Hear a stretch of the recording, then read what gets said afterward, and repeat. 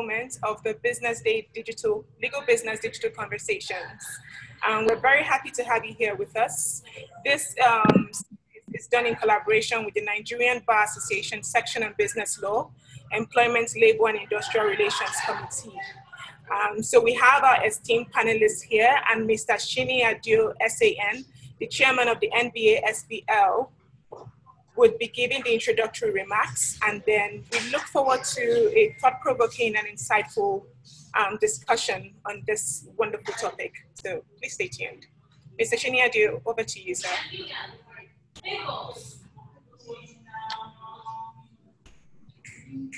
Okay, thank you.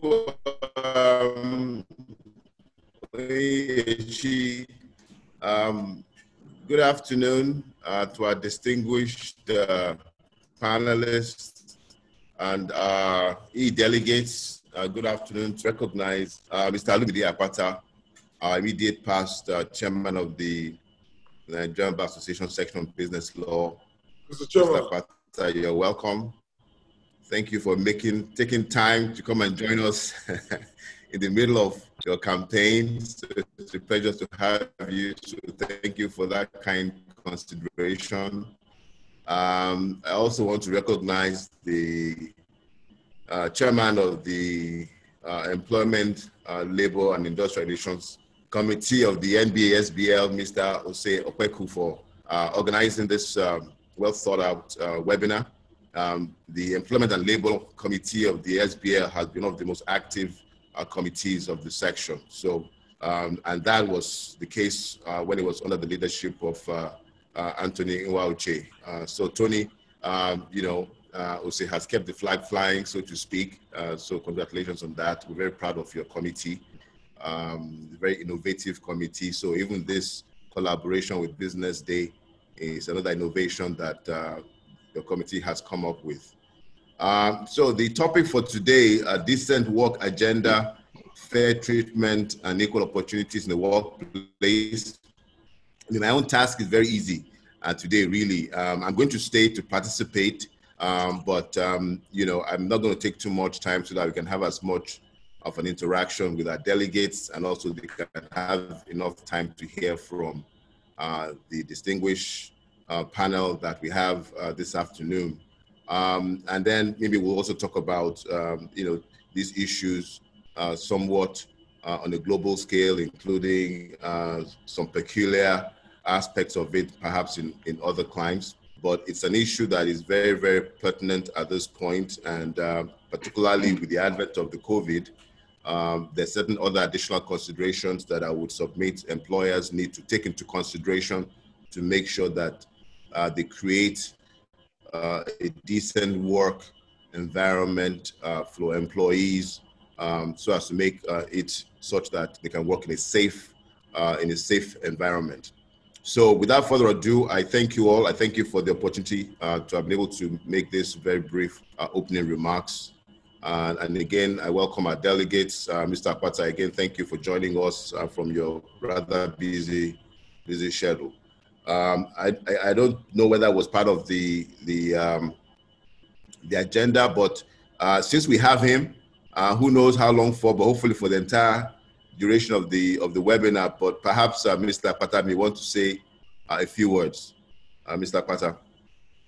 Mr. Chairman, sir, I think I have an opportunity to say a few words in the course of the session, but now that Chairman has given me a first bite at the cherry and promising me a second one shortly, let me take advantage as a true politician to quickly say, because I have become one now, to say thank you. But firstly, let me join you, Mr. Chairman. You and I spoke this weekend about the work that our committees are doing, the work that our committees at the SBL are doing and have been doing, and how proud we are of our committees. So let me just place it on record. Let me join you in commending Ose Okpeku and his team. This is not the first time I'm appearing at an event this year organized by this committee. And so it is just amazing that this is going on, because as I said to you over the weekend, Mr. Chairman, we go around the country saying SBL is working. SBL is a well-oiled machine. And sometimes you stop for a second and say, I hope Ose and Co are actually working, so that they cannot let anybody doubt or to doubt whatever I say about SBL. But time and time again, our committees continue to confirm all that we say about SBL. Our council continues to confirm all that we say about SBL, that, you know, that we have come to a point where SBL is working almost on autopilot.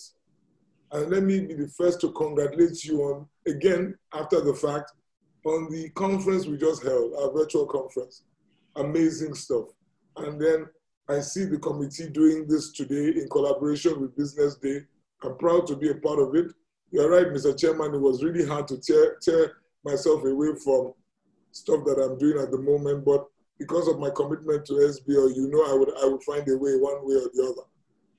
And I just want to encourage the committee that do not be weary in well-doing. Continue in what you're doing. People are watching. This is what I have learned in the course of my present pursuits. People are watching. People recognize and know value when they see it. So congratulations to the committee. And I look forward to a very engaging and a robust session this afternoon. Thank you, Mr. Chairman.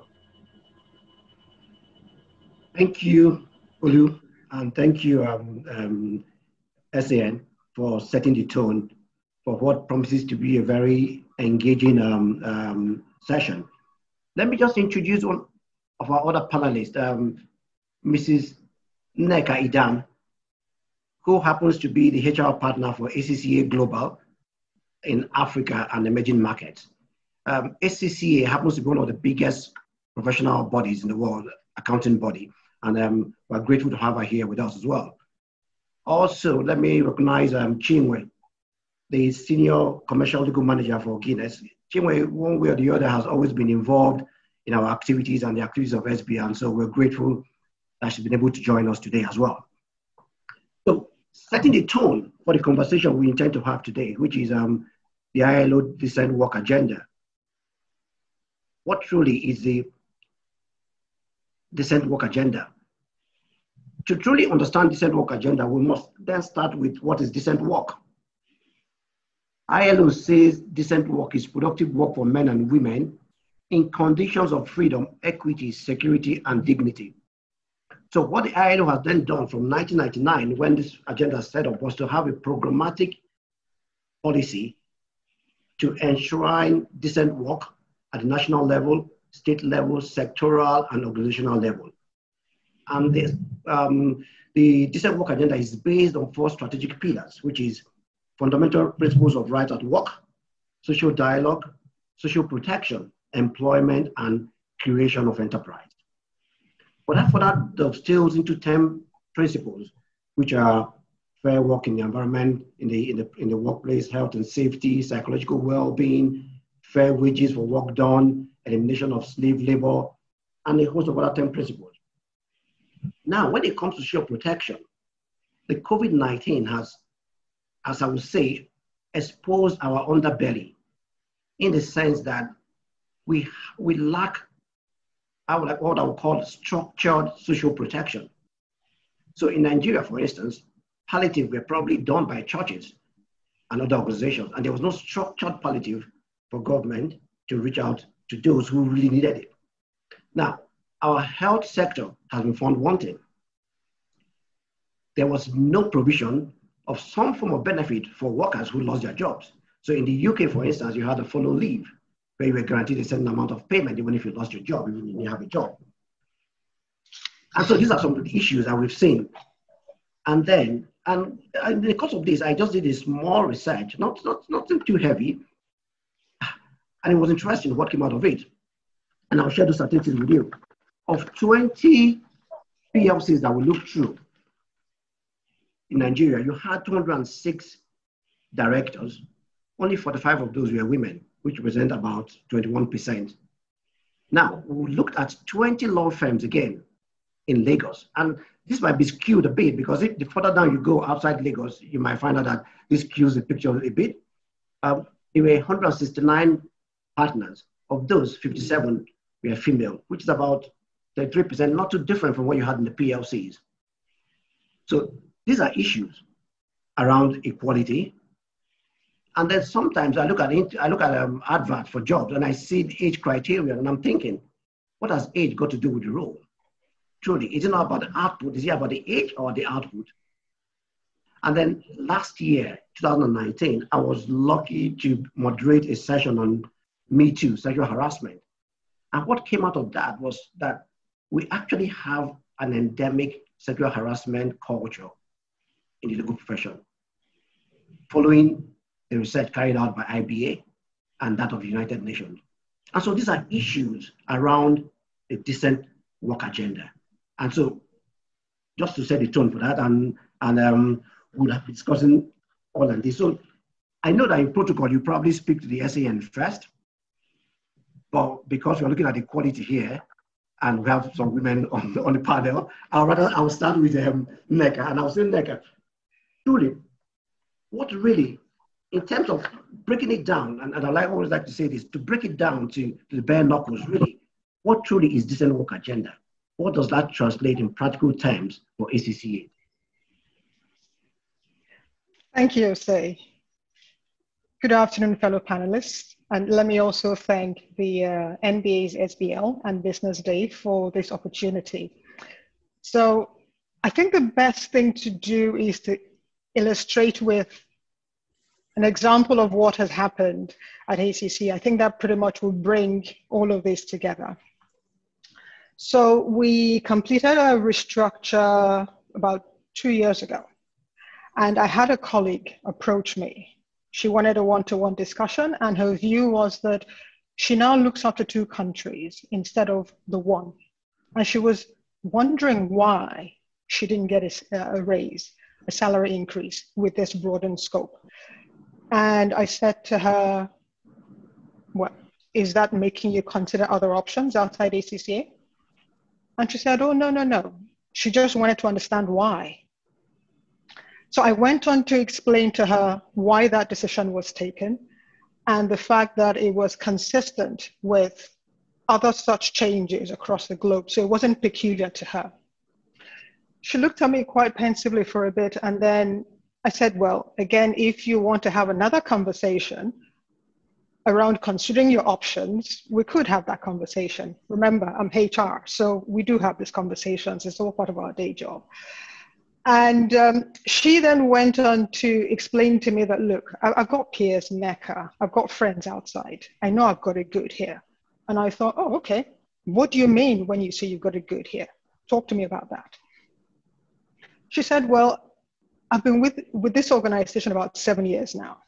And when I joined as a temp, a support front desk person.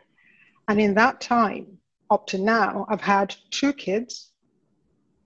I've had lots of opportunities for progression. Like I said, starting out as a temp, now I'm looking after a function, and now I'm looking, after 2 countries. In that time, I've had the opportunity to travel to several other countries. I participate in sessions where I'm able to contribute unfettered at a national, at a regional, and at a global level. I'm recognized for the contributions that I make.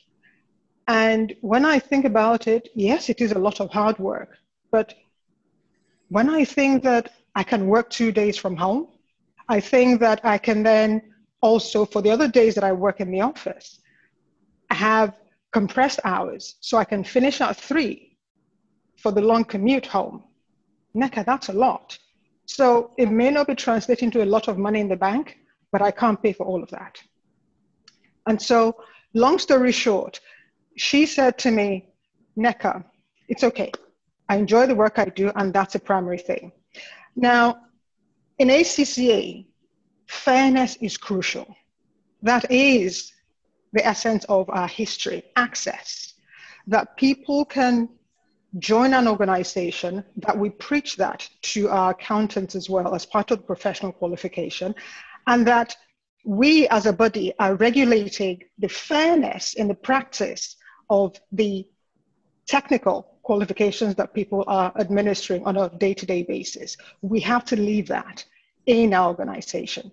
Now, if you were to take this then out to say, what does this mean for Nigeria as a whole? We've got a population that is about 23%, I believe. We've got about 23% that is, well, depending on who you talk to, that number could actually change, that is unemployed.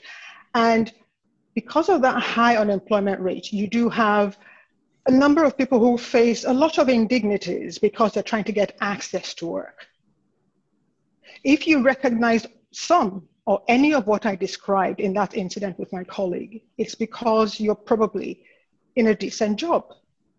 You're experiencing what, or say you've just described as decent work with all of the, pillars represented there. But there are people who are not experiencing that. We have modern slavery in our environment today. People who are working well below the minimum wage. And because of that, we then have a cyclical poverty because they're low income earners. You then have their children probably having to work to augment, the family income. We see our hawkers, we see our beggars, we see those who are probably in the rural areas as farmers, all having to augment, family income. What access will they have to education? How will they then improve their own personal circumstances? And then if we were to ramp this up, what will this mean for our economy as a whole, given the percentages that we're talking about? It is significant. It is significant, and I'm really glad that we're talking about this today, because as a people, in our respective functions, we do have the duty, a moral duty, looking at the social justice angle of it. We have a duty to contribute as best we can to address this. So what is ACCA doing, you probably ask me. Now, our purpose as an organization is to be a force for public good.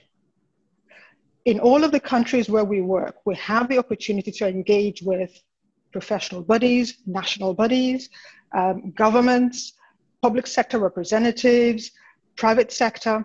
And so we use these engagements and not looking at our our ecosystem, which includes stakeholders like learning partners, universities, employers. Working with all of these people, we look to influence change, to guide policy, and in some instances as well, actually work with national governments to ensure that some of the practices that actually make decent work a challenge. We talk about corruption and corrupt practices in Africa. Given the leeway we have with our profession, is actually addressed from the source. And that's where all of the frameworks we put in place around good accounting practices begin to come in. So we're talking about real change, meaningful change, using what we have. And that is good, solid technical knowledge, and then driving that through with our professional insights. It's a long journey, I have to say. But the most important thing is that we have started, and I expect again that there will be a number of other organizations and bodies like yourselves that are contributing to this promotion of the decent work agenda. Back to you, Ose. Very much. Thank you for that very incisive contribution, Nneka. Chinwe, I will move over to you now. You've worked in what can be called a male-dominated environment, right? Manufacturing.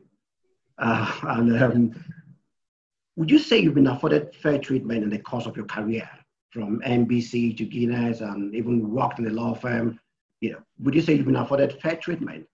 And you compared to a comparator, a male comparator like yourself, doing the same task, do you think you were given the opportunity to progress, just like your male counterpart?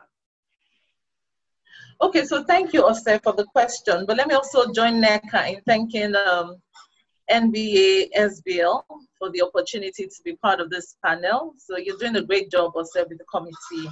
I also thank Business Day Law, because in this new normal, it's very important to have these conversations. It also helps with mental well-being, honestly, to have these conversations get clarity on what the law says, and, you know, just generally hear from people's experiences. So to your question, have I been given fair treatment? So I would answer it in two ways. The basic answer is yes. I have not at any point in my career felt like I've been unfairly treated as a woman or as a lawyer, okay? So going in-house into manufacturing, of course, you know that the lawyers are in the minority generally because you're there to support, you know, the core commercial. So I would say personal experience, my answer is yes, I've been treated, okay, fairly. But then the question is, there's the difference between creating the fair playing environment and a person getting fair treatment, because sometimes what we may call fair treatment from a personal point of view might actually be you getting what you need to get based on your personal, the value you bring to the table, your personality, your qualifications, and just your way of working. So I would say, yes, I've been given fair treatment. But also I would look at it from a general point of view in having conversations with people, you know, looking at colleagues, whether in the companies I work for or not. There have been different experiences, okay? So let me just, you know, give a disclaimer. I'm here speaking in my personal opinion. I'm not here to speak on behalf of any organization, and you understand that. But I will still speak from experience. So in the thing about fair treatment, okay, let's go back to law firm work. My core practice was litigation, arbitration, and ADR. And you know that litigation in Nigeria for a very top law firm would involve a lot of travel, a lot of what you would call hustling, and, you know, a lot of tough work. The presumption, you know, with some... Oh, I think technical hitch is there, and that's part of the challenges with working remotely as well. I think Chiwe will come back to us at some point. We lost her there. While we wait for Chiwe, Tony, I'll just go over to you so that there's no break. Tony, part of a decent work agenda means decent pay, right? And you are the managing partner of TLC as well as the Lagos Bar Association Committee on Remuneration. Do you think that lawyers receive decent wages? And how would you determine what's decent wage? I say thank you. And let me thank the SBL and Business Day for this opportunity. Speaking about equality, I'll say that I thought you let one woman and then one man speak, and then one woman and then one man. So it appears you've been unfair to me in this regard, but that's by the way. I think for me, generally, let's look at Nigeria as a whole, because we can't look at lawyers in isolation. We're in a country where I think we all know that some earn a decent wage, a lot do not. And so let's come back to the legal profession. The first thing for me is that I think we should look at it in terms of the ILO's objectives, which is saying, one, that organizations should promote all workers getting a just share of the fruits of progress. That's in one hand. And then secondly, a living wage. So workers should generally get a just share of the fruits of progress and then a living wage. Now, when we talk about the just share of the fruits of progress, what we're saying basically is that what is the mindset of the employers or the owners of a business? I think it should be that everybody who is a stakeholder should actually get a just share of the fruits of progress. And let's be honest, over time, work and the work situation has gradually progressed and improved. But in doing so, has every worker gotten a just share? If we take it from that mindset and understand that everybody here is a stakeholder, and without everybody being carried along and feeling that they get a just share, ultimately it will affect our own ability as an organization to thrive and do what we've set out to do. So I think for a large extent, we need to think along that line. I think if we take that out of the equation, we can come to the second question. It makes that second one easier, because the issue is, do a lot of us actually think from that perspective? Do we understand that our workers or employees are stakeholders and have a share in it? And there are so many ways that's done. We see organizations who wake up today and ask and say, look, we want employees to have part of the shares. We have a trust scheme. Some organizations have bonuses. We have so many things we're doing, but it must come from that perception and that notion, first of all, that everybody's a stakeholder and everybody should get a just share in the fruits of the progress. Now, to the living wage, when we talk about living wage, we know we talk about any something decent, transportation, housing, healthcare, and all the like. Now, that's very important, but you must agree that you cannot look at that in a vacuum. It's tied to a country's economic progression, whether you like it or not. So that's there. The committee is putting its heads together. The NBA is conscious of it, but we must be careful about how we go about it for two reasons. One, first of all, there's no legislation generally about minimum wage for lawyers in particular. We don't have any legislation. So when you're talking of a living wage or a minimum wage, we can only start from what we have as a national minimum wage that applies to all categories of workers. That's from where we are. But what we want to do is look at what are the basic minimum legal requirements that any organization, whether you're a law firm, whether you're a company, whether you're an accounting firm, whether you're in manufacturing, whether you're the ACCA, whatever you are, what are the basic minimum requirements? Are law firms actually meeting them, first of all? Now, if we tackle that out, we can now look at the other issues that come into play. And there are several of them, and I'll give you an example. When you look at the legal profession historically, you will know that, particularly in our own jurisdiction, we started off in a situation where the lawyers at that time saw the new wigs more as pupils. They were undergoing a pupillage. Some of them actually paid their seniors to actually be employed and to work and to learn under them. They never really saw them as stakeholders in the real sense. They simply saw them as people who came under for a pupillage to work for a couple of years or months and then to move on to do their own. They never built what we know as partnerships in the real sense today, or big commercial firms or institutions where people could hope to build a career and eventually part own. The idea at that time was once you finished law school, you'd come in, learn under a senior who at that time felt he was doing you a favor. He didn't think you were adding any value. But society has evolved over time. We all know that in order to thrive as a business and as a law firm today, you must actually make your employees stakeholders. You have ownership in the business and that trade you apply together. So that has had to evolve. And that's why I think we have a situation where we need to move from that mindset that makes us think that these are not stakeholders. Once the pot comes, as the owners of the business, we take it and then we move ahead. So for me, it's a delicate balance.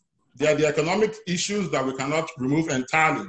And that's why I must commend the SBL, because I'll give you a few statistics you need to look about and to put this in context when I'm talking about the ability of law firms to earn income and generate money and then to pay their workers. And I'll give you some simple ones. I took my time this morning to bring them out. The law school in Nigeria in 2018 and 2019 produced 4,779 students and 4,458 respectively, lawyers. The New York bar did 7,518, California bar 4,566. The population of New York is 19.45 million, California just under 40 million. Nigeria, 200 million. So in the real sense, if I look at it by the number of lawyers to the people, Nigeria is doing fairly well in that sense, in the sense that you would say there are not too many lawyers. But I'll come to the crux of it, which is economic activity. Now, I'll take the GDP of just New York.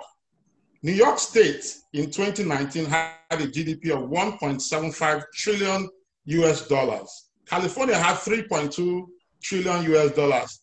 Nigeria had 446 billion US dollars. Now, when you look at that together, what's it saying? Is that the economic activity for 4,779 lawyers is insignificant when you compare to what just New York or California generates. So what has the SBL been saying for a while now? It's that the legal profession must go outside its conventional ways of doing business and working.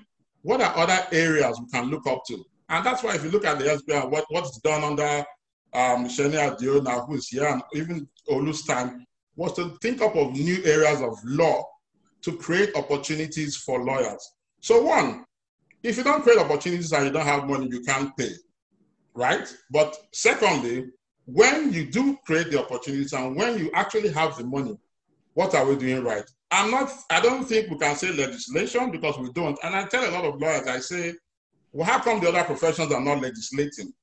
I think it has to do with the perception and the mindset that the people who are in those professions have. If you look at your profession like a business that has stakeholders and you need your stakeholders to actually take a part of the cake, I think would work entirely different and it will benefit the whole gamut of the profession, whether you're in-house, whether you're a litigator or whether you're running a full service law firm. Thank you. Thank you, Tony. That's some fresh perspective you brought onto the table as well. And I would drill that further down in the next line of questioning. So, Olu, this is for you. Over time, I know you're campaigning for the president of the NBA, and you've built your campaign on an all-inclusive bar.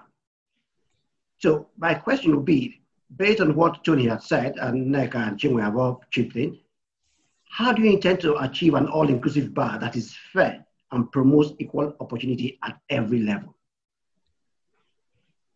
Thanks, Ose, and thank you to all those who have spoken. Very, very interesting perspectives so far. I think, yes, we are all in, well, some of us are contesting for office at the Nigerian Bar Association, the upcoming elections. And the issues that we are discussing at the moment are definitely critical. And the NBA, not just as the umbrella body for lawyers, but also as lawyers also as employers of labor, as it were. It's important for us to chime into discussions of this nature and for us to get a sense of the big picture. So yes, you are correct, Ose. One of the issues that I brought to the table is that the NBA is unable to my mind, intervene in some of these issues because of the fact that not everybody is included in the conversation. And so you find that the women lawyers who have their issues or the peculiar issues that confront them in the course of practicing their profession, for example, to my mind, don't get as much of a say as they should in the affairs of the association. Thankfully, this present administration just set up the NBA Women's Forum, or re-established it. To my mind, what is important is that each of these segments of the profession, each of the groups that make up the legal profession in Nigeria must be given the opportunity to ventilate. What you have presently is a group of people who sit down at the highest decision-making body of the association, and making rules and regulations and policy affecting all of us, and without us having the opportunity to intervene in the process. So when I talk about an all-inclusive bar, I am asking and I am seeking for a situation, or seeking to see a situation where at the level where decisions and policies are being made by this association, Nigeria Bar Association, all the key stakeholders are involved, so that, like MK Abiola said famously, so that nobody gets to shave my head in my absence, if you know what I mean.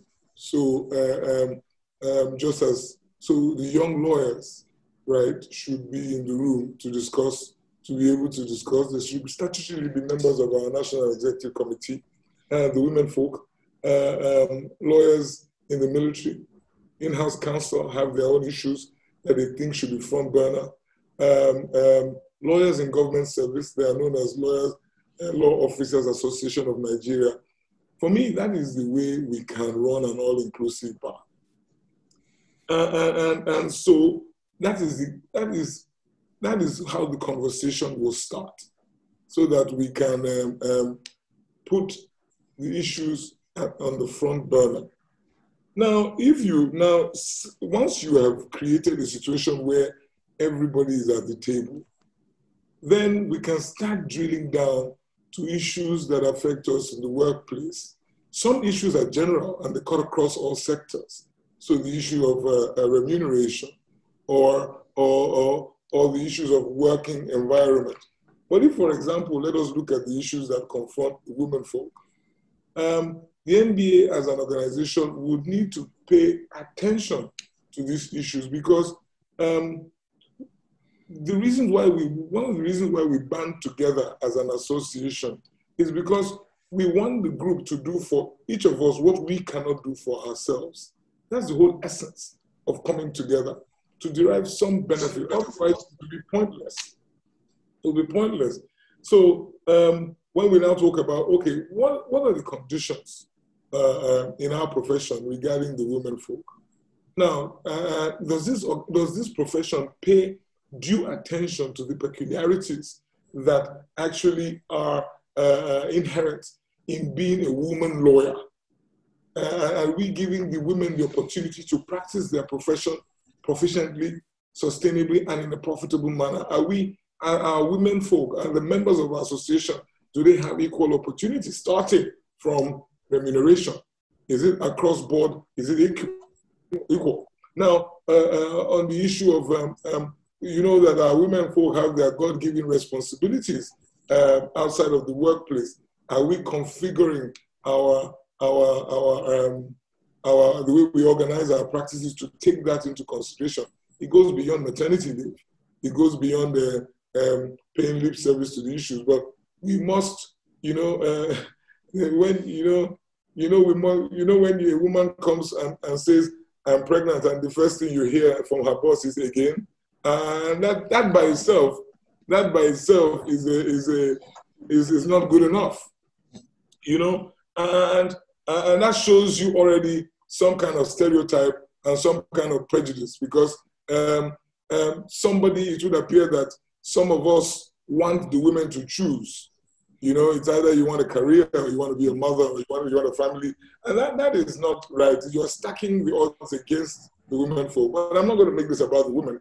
But the point I'm saying or trying to make is that as a matter of philosophy, before we even go to policy, as a matter of philosophy, we must have an organization that recognizes that we must configure ourselves, or we must organize ourselves in a way that takes into consideration the peculiarities of our members and their distinct requirements. And it's not good enough to say we are only reflective of our society, because as a profession, law, we are meant to be beacons in society. We are meant to lead the way, and we're meant to show how things ought to be done. So I look forward to the day when the legal profession would actually chart the course and say, this is the gold standard for the way, for equality at the workplace, for good working conditions. And then the rest of the country can begin to take a cue. I had a really fantastic conversation with our colleagues, lawyers with disability, yesterday. I had spent over 1 hour with them on the phone, just discussing with them on their own issues. And it's unfortunate, and I'm sure you will all agree with me, that this particular society, our society, tends not to even remember that we have our compatriots, our colleagues who are, confronted by these physical challenges. So because we don't remember, because we don't make the issue front burner, we don't even ensure that we are organized as a profession in such a way that they can practice the profession without undue difficulty. So disability access is even something that we still have to ask for or discuss. Do we remember that some of our blind colleagues need assistance with regard to transcribing documents into Braille? Or do we remember that sign language may be necessary and in the courts or at any other fora where lawyers participate or operate. So for me, yes, the first reality check is that we live in a society that really does not recognize or has not paid heed or taken into consideration some of the requirements of different members of our profession. Then, but I think it's unforgivable that even as lawyers, we should be champions in society, championing the causes of others, that we are also guilty. And so when I say an all-inclusive bar, that is exactly what I mean, that we will take into consideration the requirements of all. And the requirements of all include what they need to practice their profession optimally. So I refer to the women folk, I refer to our colleagues with disability, I refer to the young lawyers who, as many of you know, are my abiding passion as far as this profession is concerned. So, also in answering your question, in a nutshell, firstly, it will be as a profession to bring, I don't have a silver bullet, right? But I have a proposition that we must create a platform where these issues are canvassed. So we remind ourselves, 2019 conference, which I co-chaired, what did we do? We said to ourselves, let's try and make a difference with this conference. So we said, it's difficult to navigate our conference, all right, for the elderly, which is another group, right, of our association, the over 70s. So what did we do? We said to ourselves, let us show how the elderly in society ought to be treated. So to every participant at that conference, and I'm glad our chairman, Mr. Adio, is back on, he will remember, for every elderly or senior participant, we assigned an escort to that person, help them with registration, give them that escort to take them around the conference arena, and help them navigate what you and I would navigate what you would agree was could be a very challenging venue or venues. So, and we also worked on disability access for our colleagues who are physically challenged, and we tried to get them secure seating or reserved seating. However, I don't think we did enough for our disabled colleagues, and I'm hoping that the next conference that is physical will take this into consideration. Even the virtual conference should consider sign language and all of that for our colleagues. So, also, it's important to put these issues front and center, make them topics for discussion, and in the process, we will distill, we'll synthesize all the shades of opinion, and as an organization, as a matter of philosophy, right? And then as a matter of policy, we will begin to take all of these issues and make them important enough for us to say, this is what we do as a group. And I think that is the way my mind is working. And in the event that I'm successful in my present pursuit, and I find myself at MBA House, you can be certain that this is how I would organize our association, and so that we can lead the way and be the beacon that we should be in society. Thank you very much, Olu. Olu is never short of brilliant ideas, so it doesn't come as a surprise at all with what you've laid out. SAN, I know you said your task was the easy task of doing the introduction, but I'm sorry, you have to come in here at some point. I was going to ask you, given your multi-jurisdictional exposure, would you say Nigeria has adequate legislative interventions to engender a decent work agenda amongst its populace? You have to unmute yourself. Okay, thank you, Ose. Thank you for the question. I think at the end of the day, people implement all these rules. So it's nice to have the laws and the regulations, but at the end of the day is how well are they being implemented? I think broadly speaking that, we have laws that address all the different issues that, our panelists have discussed. And I was watching during the presentations, the activities on the chat group and the polling. And I noticed that surprisingly, perhaps, given the issue we're talking about, it appears the majority of people that are listed haven't had bad experiences as employees. In fact, they wanted the question on the poll changed from, how often have you had a bad experience to perhaps not applicable, because many of them just haven't had it. And I personally, as Chinwe had said, for example, I too, I guess I've been fortunate that I haven't really experienced, issues of discrimination or any kind of negativity as far as in my work life. Now, and I'll get to some specifics, but having said that, I have to say that I was shocked to my marrow when I first returned back from the States. And the only time, well, except for one of the time very briefly, that I ever worked outside a law firm environment, was when I was part of an executive management when I first came back. And in conducting a series of interviews, I observed that on the interview sheet, besides the names of the folks that were going to be interviewing, there were sections where we were asking for their age, their marital status, and so on and so forth. Even how much were they earning currently? How much were they earning currently? Perhaps that's not that much of a big deal. But age, particularly marital status, why does that? What have we? What's our business about someone's marital status?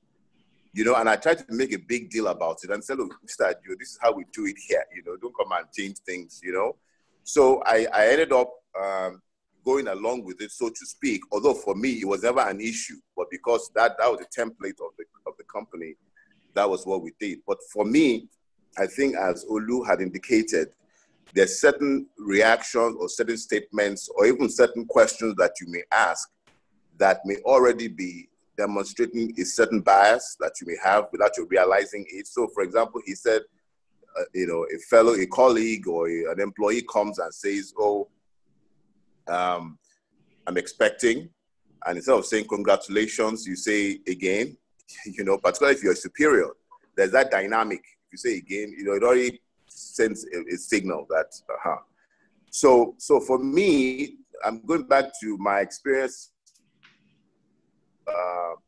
a different client. I was fortunate. I didn't experience, at least I don't think, but what I would say is that I was always very sensitive to looking out for those kinds of issues, because oftentimes they're very subtle. And what I found was I was always, to a certain extent, at least subconsciously, overcompensating or trying to compensate for the fact that, one, my name sounds different from everybody else's name.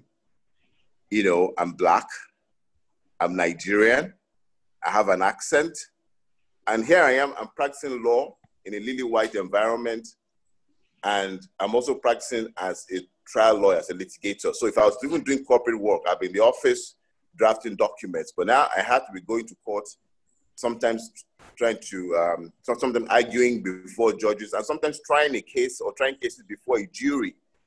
And psychologically, I'm thinking, I want these people to be focused on what I'm saying, not trying to figure out where I'm from. My name is Shaney, Adio, those kinds of things. So there's so many things you're contending with besides just practicing, but like I said, I have a good story to tell. I didn't really, although, and let me give an example. Although as a very young associate, I was in the litigation department, but I had to do an assignment for a partner in the employment, ironically, in the employment law section. So I was seconded to do this assignment, and I wrote a memo, it was a research memo for the partner, very nice man. And he said to a senior associate, a Black American, that, oh, Shaney, that, you know, he wrote a memo. He did a very good job. That is English his first language? You know, I mean, now the person that told me this didn't mean it. You know, he was sharing it with me, and I didn't take it. Now, again, I have to be careful. This is being recorded. Maybe the average, you know, African American may have been offended by it and be upset and raise hell, but I didn't take it that way. I could have taken it as though, oh, gee, you know, I went through this process, and that process was ought to be obvious that, of course, you know, but it wasn't meant in that way. And I knew he was just being effusive in being, and maybe he ought not to have been pleasantly surprised, but, you know, there are ways you can turn some of these things that may be considered negative to a positive, because I also know that because I was different, at some point, I believe I got certain benefits and maybe even privileges that maybe some people didn't get because they found me interesting, unique, and I know I leveraged on that too, to be honest, and to my benefit. So, so I think that's another thing that, you know, people should also think about. That I'll tell you another one. When I started my law firm, it was very difficult, and if I didn't have the passion for the law, so to speak, it would have been really, maybe even impossible. I even recall some fairly senior lawyers to me saying to me, Shane, are you sure you want to do this? You've been away for so long, you know, very hard for you to reintegrate into the environment, particularly going on your own, and you don't want to be going into court and letting young lawyers slam you in the courtroom and so on and so forth. You know, so, and the one saying that to discourage me, it was just saying, look, babe, are you sure you want to do this? And I said, yes, that's what I want to do. And for me, I said to the person that, look, one thing about me is that I'm not too proud to ask questions. So I'm not going to go in somewhere and make a fool of myself. I'm not sure I'll ask questions, and I'm not too proud to ask even the obvious. That's number one. So I'll mitigate those kind of incidences if they were to occur at all. And that's what I did. I started my firm, and one of the I would say is that again, subconsciously, the first few hires that I had were all female.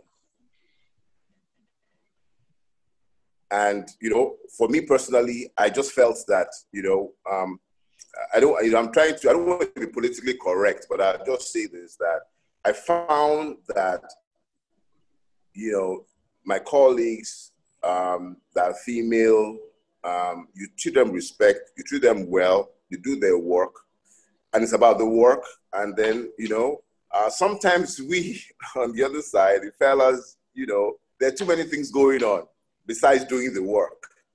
So for me, you know, I had a bias towards, you know, and I mean bias in a positive way, towards, you know, the opposite gender, you know, and again, so I think that even as that people, is discrimination right sorry, there. That is discrimination right there. So please take note. I just mention. You see that we guys, we suffer. We see what we suffer. Okay. You know, but so I think what I'm trying to say also for young lawyers and for people generally is that sometimes you have to look at what makes you unique and play to your strengths all the time in a professional way, you know. So for example, the statistics that Ose gave about, you know, PLCs, directors being about 400 and something, whereas you only have about 20 something women as directors in PLCs. And I think in law firms, you have only a fraction as well as partners, whereas you have, you know, by far the majority being male. I think that only tells a fraction of the story, because the fact of the matter is that if you look in most law firms, women tend to be more in terms of people coming into the firms. So if we have more women coming in, and still, even though there are more women coming in, still only a minuscule amount of them are becoming partners, then there's something seriously wrong. There's something seriously wrong, because you have a preponderance of women coming in, but as they get more senior, they're not getting over the hump. It's a big problem. So I agree with Mr. Akpata that, you know, there has to be a conscientious, deliberate, intentional, use the word philosophical way to address this issue. And a lot of firms are doing it particularly abroad, doing it successfully. Because I recall, for example, the lady that was the hiring partner when I was hired as a young associate, she ultimately became the section chair, you know, when I was in the firm. And, you know, she was able to take as much time as she needed off when she was having children, because the firm found her to be a utility person. She was very good at what she did. So the firm found every possible way to support her. And of course, when she passed that phase of her life of, you know, childbearing and what have you, she came back and continued to be that utility person, not just because she was an outstanding litigator, but she had all kinds of other attributes in terms of mentorship, mentoring young lawyers, and being a very balanced person. I'm sure at the partnership level, when among the partners, issues may arise, you know. So, and those are some of the things that, frankly, women also do sometimes, maybe a lot of times better than men. So, for example, and I'll close by saying this to show how, again, how female lawyers or female partners can be a bit more discerning and empathetic, you know, all for the benefit of the business. So when I was coming through the ranks, about 2 years before my year became eligible to become for membership, for partnership. So she said to me one day that, Shani, you know, you've been working so much with this cluster of partners in the real estate and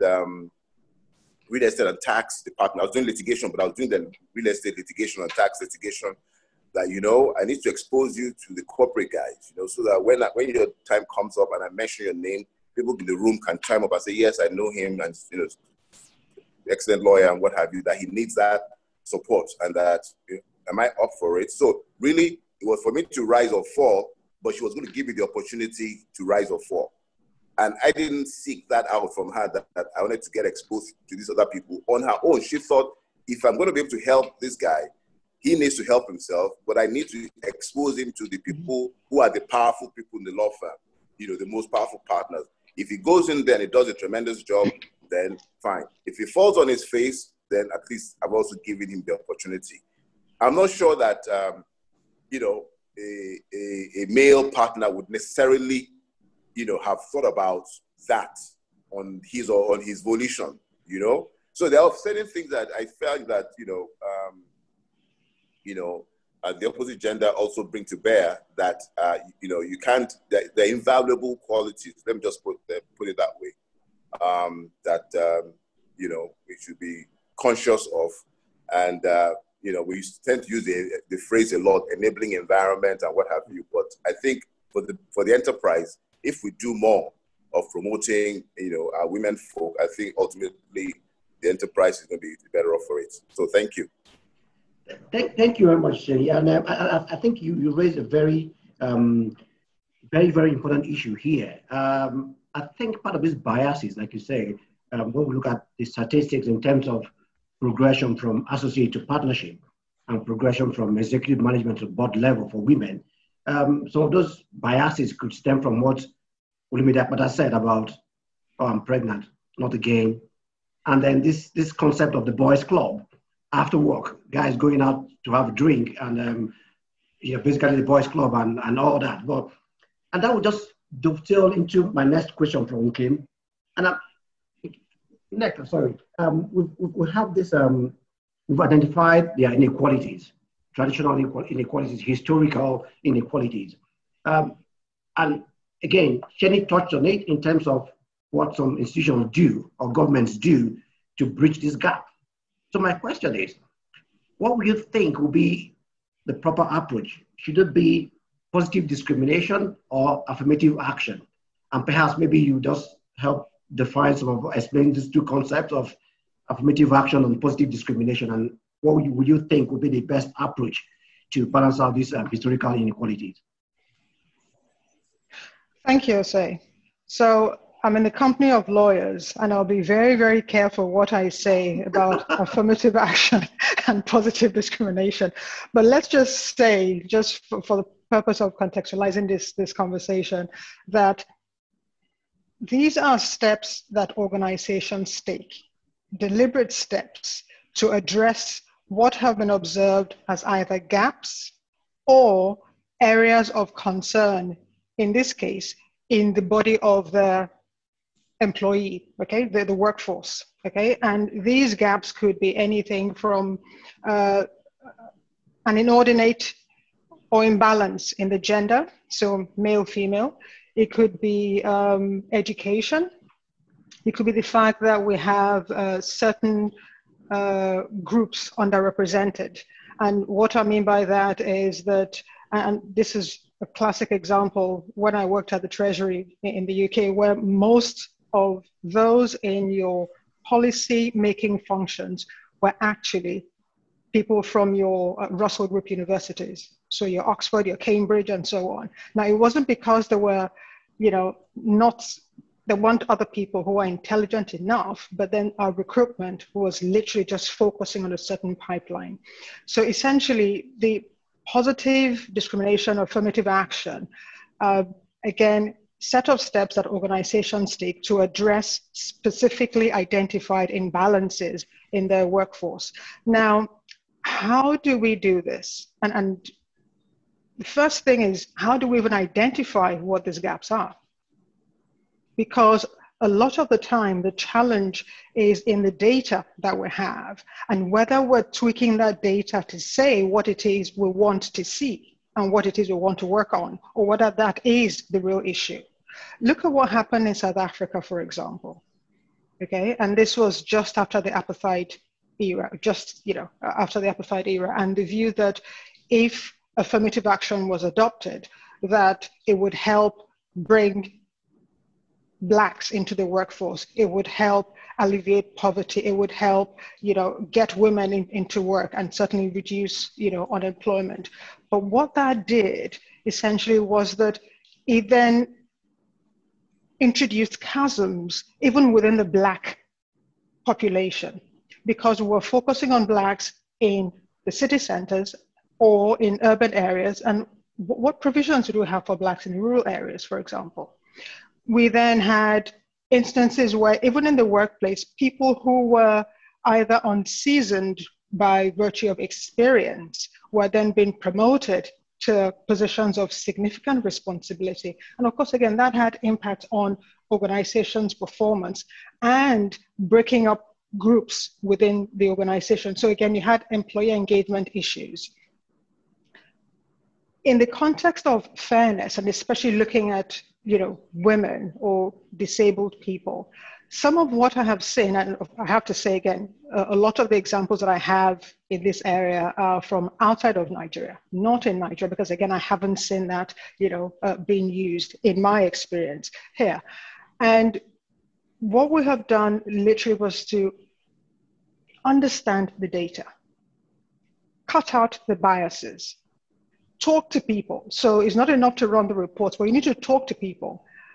And on the back of that, understand what, or rather explain to people so they understand why we are taking certain steps. But let me back up and say, first off, I think affirmative action, positive discrimination, it's the same coin, but a different side of the challenge that we're trying to deal with here, which is unfairness. I have heard it said, and that would be my position, that it is a different side of the same coin, because what we're trying to do is to take deliberate steps to bridge certain gaps. But then what does that do to the other group or the other groups? How do they feel? What will they see this as? It's still discrimination. So I think that it is discrimination at the end of the day, but it's deliberate this time. It's intentional this time. And that's why I say it's the same coin, just a different side.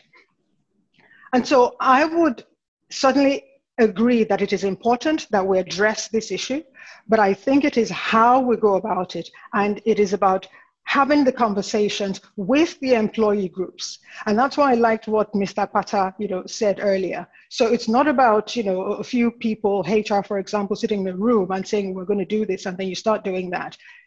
The employees, the employee base has actually got to even recognize why this is a problem.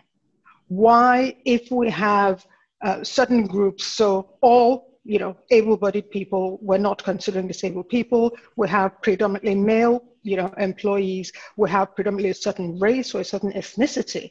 what that would mean for us as, the reputation of our organization, our ability to attract people, our ability to have the organization perceived as a fair environment for people to come to work and progress in that organization because the options or the opportunity rather is available. It's not a case of people like us, just men, just able-bodied people, just Igbos or just Yorubas, so there are positives to it, but it has got to be, the criteria has got to be clearly spelled out about what steps we're taking, why we're taking those steps, how long we're going to carry out those particular actions, for whether it is recruiting, targeting, a certain group, or whether it is actually even creating a pipeline of, say, interns, for example, from a certain demographic in the country,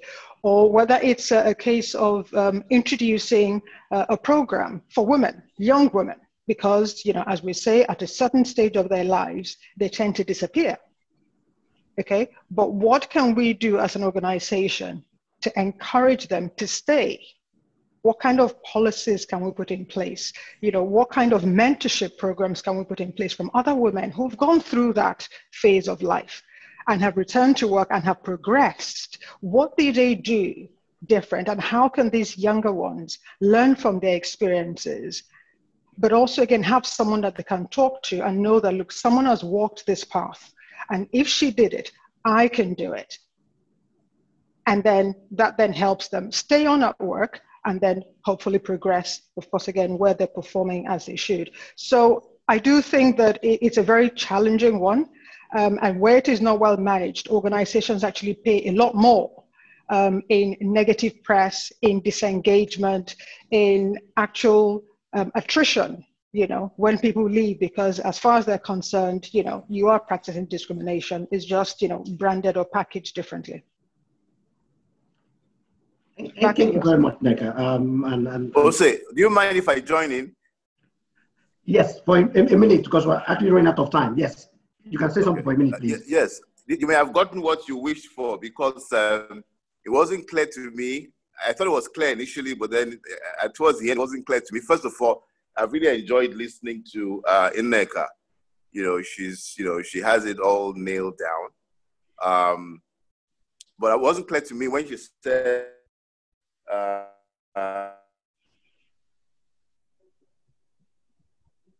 side, yes, but we're trying to pin her down. She's against it, or she just gave the argument on both sides, because she was also onto something that I keyed into very, very quickly, because it's something I've been through, not from a gender perspective, but from a race and color and creed and nationality perspective. That, for example, if a law firm keeps going to Harvard and Yale, right, you will get some people of color, but you don't have a critical mass there. And there's so many top law firms going to that same university. So you never get enough of them to get around the different major law firms in the US, for example. And there are many, many top schools, so, and I'm not saying to compromise your standards, but also if what you do, for example, is to say, we're going to hire 50 associates this year, and we're going to recruit, we're going to maybe go to Howard University, which is also a top university, but it's a Black university, and there's nothing wrong with that. And you're going to recruit people who are in the top 5% of their class. Thurgood Marshall, for example, former U.S. Supreme Court Justice, went to Howard Law School. So then that means you're making a conscious decision to make sure that you get a top yield of people of color. But if you keep going to the same white shoe universities that, for all kinds of reasons which we don't have time to get into, there's so many obstacles for people of a different shade to get into in the same numbers, then you keep getting the same results. So I don't know if you call that positive discrimination or whatever. I think that name even is not apt. I think it already prejudices what you're trying to do. Even affirmative action, people also sometimes roll their eyes about that. But again, what you also try to do is not make people come into those environments and then they feel there's a token person in there and they didn't come in through the same rigorous standards. But there are ways you can address that. So I thought she was saying absolutely no way for affirmative action, but then it appears she sort of, by tweaking and sort of making the case as to how it can be done, maybe she actually thinks it can be done, but subject to all those criteria or the guidelines that she mentioned. Thank you. Yeah, thank you, Shani, for that. And therein lies the argument around affirmative action and positive discrimination. And I think it's a conversation that has to continue. And it's not something we speak for in a webinar session, and it's a conversation that needs to continue. So putting the structures in place, like Mr. Potter said, mentoring schemes, giving women opportunity to have developmental programs to put them in a position where they can apply for those positions, actually, is even part of the whole process. So, Kingsley, just to go back to you, I'm sorry we lost you at that point, but to go back to you again, and this is something that really, I really wonder each time I say it. I look at newspapers and I see adverts asking for age qualification, and you say you want 25-year-old with 10 years experience. How is that going to happen? So what we're trying to do is create a culture of lies and people doctor their ages. And what do you think about that, Joe, from your point of view? Do you think there's a legal basis for that? Okay, also thanks, and apologies for earlier. I had some internet connection issues. It's funny, really, working from home. Just to balance, to complete what I was saying earlier before I come to your question, I was trying to say that there's some biases, presumptions that women can't thrive in certain roles or lawyers can't do certain roles in-house and all that. And I was saying that there's a balance between someone's personal qualifications, personality, and all that, helping the person get to what you may call fair treatment, and then also creating the enabling environment, which Mr. Dio-SN referred to as well. So I would say that, if you had asked me this question generally on whether there's fair treatment generally, maybe 2 years ago, I probably would have said no, not for me personally, but generally. But I see that over a period of time, there's more consciousness. So where I work, I'm the secretary of the Diversity and Inclusion Board, okay? And so you see there's deliberate action towards diversity. Former place of employment, let me just mention that I've been working from home for God knows how many months, even before the lockdown, and I'm still working from home. I haven't been to my office in months, and it's going great, okay? Some people don't have that experience. If I rewind back to when the Ebola crisis hit, I was in the law firm then, and those of us that were mothers with young children were allowed to work from home for almost 3 months, if I recall, at that time. Now, that's something that is not generally applicable to a lot of organizations, so I would say I've been privileged. And I think that the more we speak about these experiences, the more we motivate organizations to do these things, because in the end, the fear of work won't get done or numbers will drop, those things are presumptions, really. There's so many success stories where they've done the fair treatment, they've done good pay, good work hours and all that, and the numbers are still good, okay? So to your question around age, honestly, I don't see any legal basis to say for this entry-level position, it shouldn't be more than 30 years of age, it shouldn't be more than 40 years of age. I think it's ridiculous. I think it is very, unfounded, okay? But it's happening. But what I thought about when you asked that question is, there are some that are upfront in their adverts to put the age. Some do not put it in the adverts, but internally there's already a decision that when the applications come in, if there's no date of birth in the CV, first of all, chuck it out, or just use the years of experience to calculate. So you see, if there's a difference between, okay, organizations that are out there saying by this age, don't apply, or this number of experiences, like you said, if you're 25, you should have had 10 years experience, then you calculate when did the person graduate from university and all that, So it's a big issue. There are more organizations doing it than we know, because some don't even put it out there.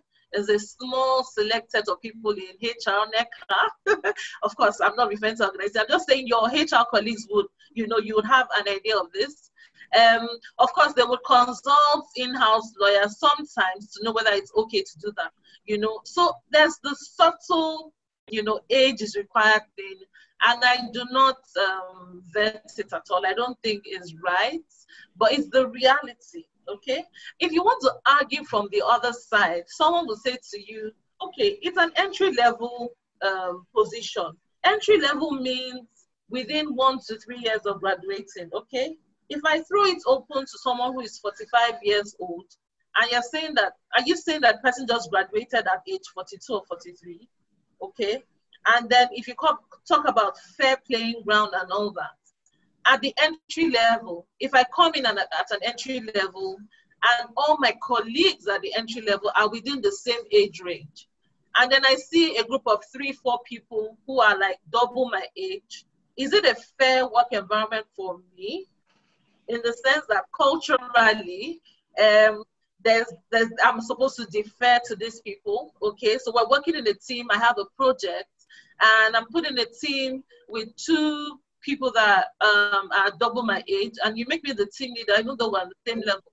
And then there's a cultural thing of mind how you speak to this person, mind what you can delegate and all that.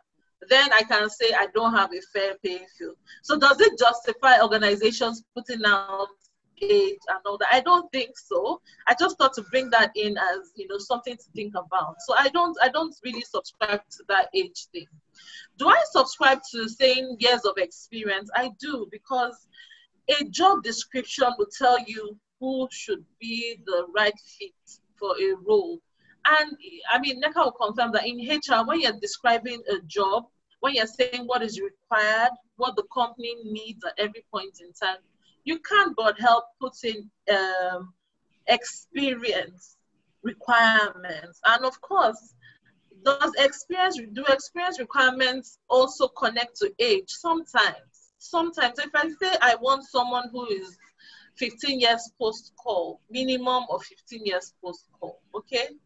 For the legal profession, you have people that went to law school as grandfathers. So a 50-year-old will tell you, oh, I'm just 2 years post-call, but I believe I've had the experience working in a different role, not as a lawyer, to bring to the table, okay? So you have those arguments. I think that the discussion around fair treatment, age, experience, and all that is something that we can break it into different slices, and you will never get, you know, a one-size-fits-all. So I will still repeat that I do not think that it's okay. I think it's actually illegal to put age, an age cap in an advert. But the reality is that some have learned from reactions not to put the age cap in their adverts. But I know that when they're doing internal screening, and this is not a personal experience because I haven't had the opportunity to work in a place that's done age cap requirements. But I know that, you know, people do that internally. And, you know,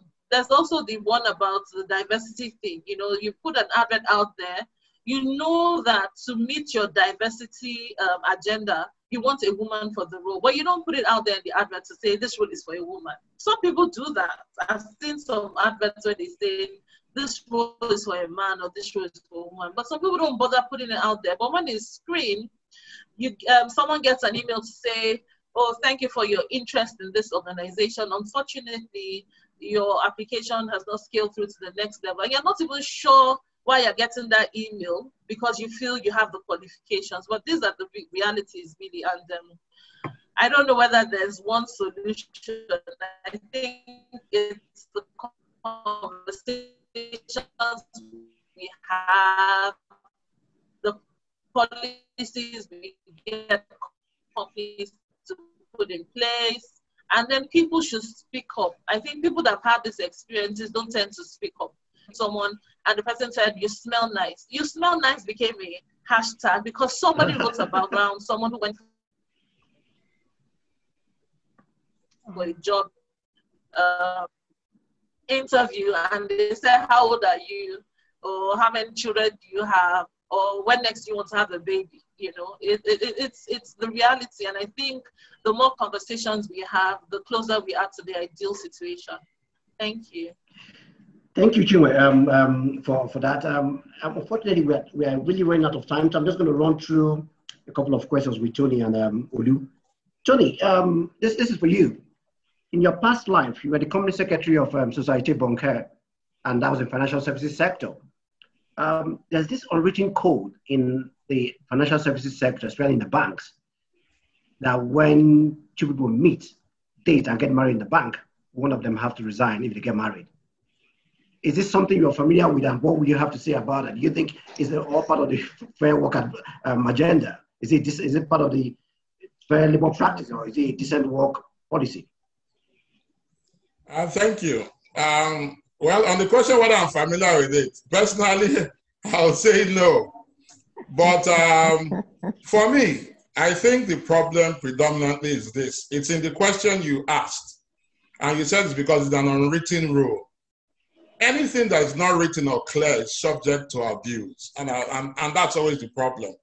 Worldwide, we know that that's a very touchy subject. Different organizations have different rules, even in the most advanced clients, about having romantic relationships in the office. I'm talking generally now. Now, the idea, I think, is that most of these institutions did not part and say what their rule was first. But generally, my take is this, is that if you're married already, in most instances, before you come, there are instances where they might even want to hire both of you. If both of you are going to bring value to that organization, it might not matter. But what is critical, one, is that first of all, have a policy on it. And that's what I always subscribe to. And then when you have two people in an organization who you think are advancing beyond a platonic relationship, the idea is that as much as possible, one, most organizations will not allow it if one is in a position of authority over the other. We know for other reasons, including sexual harassment. So organizations frown at that generally. The problem with the banks at that time was that it was like a blanket ban. Rather than looking at the situation and creating solutions around them that will work for everyone, they would wake up and say, look, we would not have people in the same institution who are married. But I think the critical thing to look at, is it going to affect the ability of that person to do their work in the organization and their relationships with others? Because what were some of the banks worried about? So one, that if, for example, a husband or a wife was in a position of authority over the spouse, if you are going to talk of a promotion between the wife and somebody else for one particular position, one job offering, would there be the likelihood that you'll be biased and support your wife for reasons other than merit, or your husband? Those are the reasons. But I think there are always proactive ways to go around this. And that's why most institutions will say, let them work in different units or different departments. And you want a situation where one is not in a direct supervisory role over the other. The banks at that time made it blanket, and that was really the challenge. It's evolved today. I know some banks and other institutions today in Nigeria that have spouses actually working in the same institution, but holding different roles. But I think one, generally, I don't think it's a good rule to have a blanket provision simply saying if you're married, you can't work here. But the idea is that even when you have it, you must ensure that you have an environment that ensures that there's equity, not only for the spouse, but for every other person in the organization. And that relationship does not evolve from a position of where one party has authority over the other. So it's a delicate balance. We should not discriminate because people are married, but we should be proactive enough to structure an organization in a way that you can have married people work outside their emotions to each other, but in the interest of the organization for which both of them work. Thank you very much, Tony, for that perspective. I know we are running out of time, so Olu, this is for you. Is Olu still with us? Is Olu just still with us? I'm not going anywhere else. Okay. Olu, I think an integral part of the decent work agenda, by virtue of Convention 185 and 151 of the ILO, it is psychological well-being being an integral part of decent work agenda. Our last webinar was on mental health, and a lot of issues came to the fore. So my question to you is, do you think there's enough awareness about mental health and that bodies like the ACCA, NBA, CIP? Mental health and whether organizations are doing the needful. Yes. I think that's for Olu. Yes, for me. Can you all hear me? Yeah, we can hear you very well. And we can see you. Excellent. I was thinking, I think I heard the meat of the question, which is, are we doing enough about mental health in the workplace or dealing with mental health issues in the workplace? I'm just waiting for Ose to unfreeze, but it's not happening. So let me proceed on the basis of what we heard. Maybe if there's any more to it, you can feel it when it comes back online. But obviously we are not, and it's a reflection of our society, you know, and the stigma that comes with mental health, and I think it's something that I have tried to champion. I continue to champion.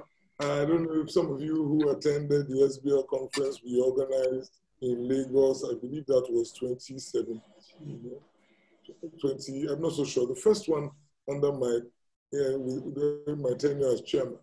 And we had a fantastic session on mental health where we invited, it was a health session, general health session, but there was the aspect of it that had to do with mental health. And Dr. Maimuna Kadiri was one of the panelists. And you know, when she had wrapped up, I made a comment and I said to everybody there that Dr. Kadiri is my doctor, and everybody began to give me funny looks, like, hope nothing, hope all is well, you know. But I said, yeah, she's a psychiatrist and she's my doctor, because mental health, I began to understand recently how, you know, how dangerous mismanagement of mental health issues can be. And most of us work in pressure cooker environments. And there's no doubt that if we don't manage our circumstances properly, we can get affected. And so I was glad we had that session. I think it's important that we firstly destigmatize mental health in our society. And just as we are able to handle and deal with physiological issues, those that are more of a psychological nature, we should be able to handle without feeling any kind of way. I'll switch off my camera. Those reveal firm secrets. Yeah. So, my very short answer will be, no, we're not doing enough. And I see the damage. I see the damage on a daily basis. People who are obviously suffering but cannot speak out as a result of the kind of society we belong to. And again, forgive me for going back to the NBA and sounding political, but I think as part of welfare, you know, and as part of dealing with the welfare of our members, we must find a way to allow for these issues to come to the fore. And, you know, it's actually quite dangerous if we don't deal with, or ensure that our members, and you know, I speak generally now because honestly, it's not just about the legal profession. It is our society.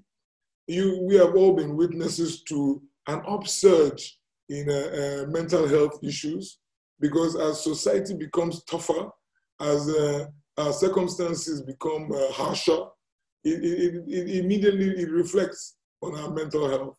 And I think we are, again, asking the NBA as an organization to lead the way. I think we should take it upon ourselves to create a model that the rest of society can look at and work with.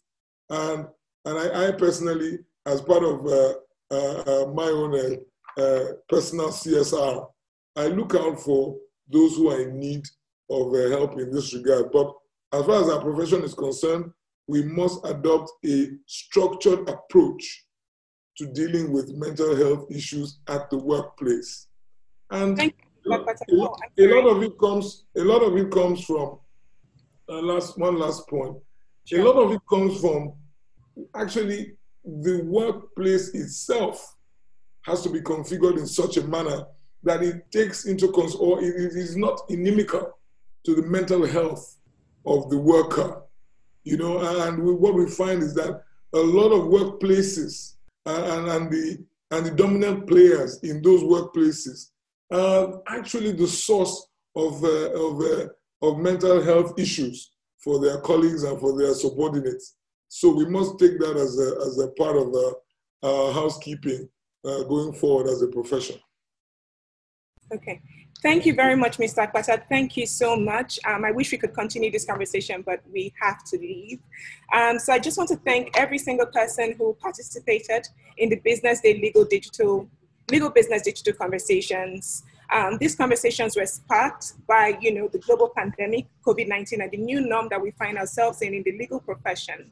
And today's webinar has been part of a series with the NBA-EIR Committee on New Paradigms in the Employment Relations. And I just want to thank our panelists, Mr. Sheni Adio Eseyan, Mrs. Nneka Idam, Mrs. Chinwo Diboebu, Mr. Olu Akpata, Mr. Anthony Ucheibe, FBR, and our moderator, Mr. Ose Okpeku, for this wonderful conversation. From the comment section, we can see that everybody, learned something and felt that the contributions were necessary for where they are.